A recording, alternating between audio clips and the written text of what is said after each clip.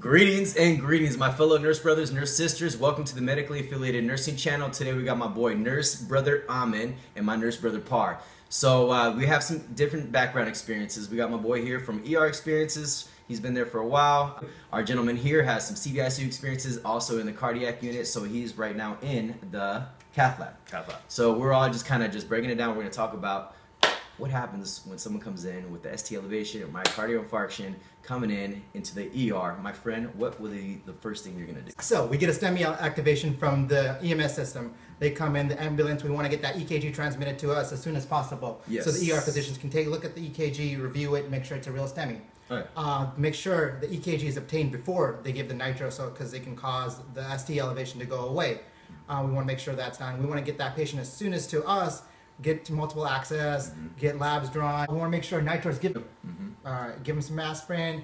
If they're not allergic, we're going to give them some Morphine and bring them back to the ER.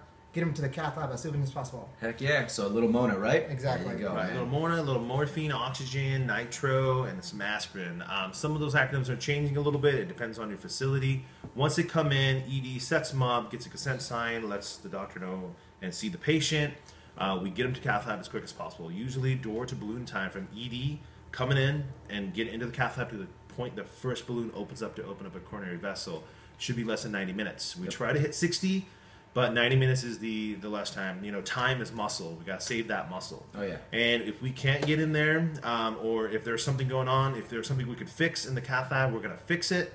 And if we can't, there might be candidate for cardiothoracic surgery.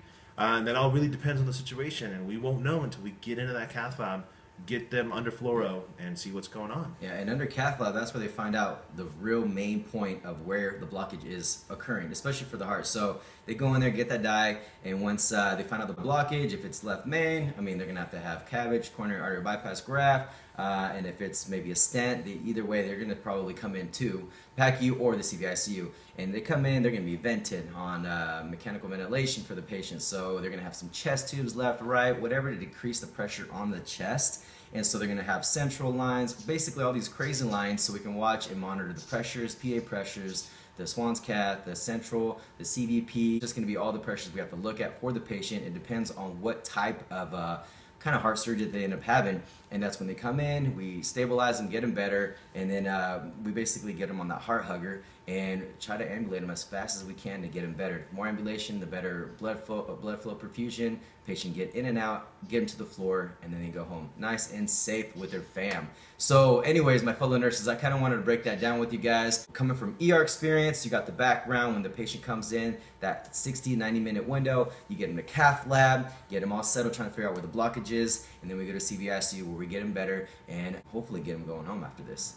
Right? Right. My fellow nurses, don't forget my nurse brother here. We got Amin, my nurse brother here, Par. I want to get that background with you guys. So don't forget to subscribe, comment, like, and share the video. My fellow nurse brothers and sisters, peace.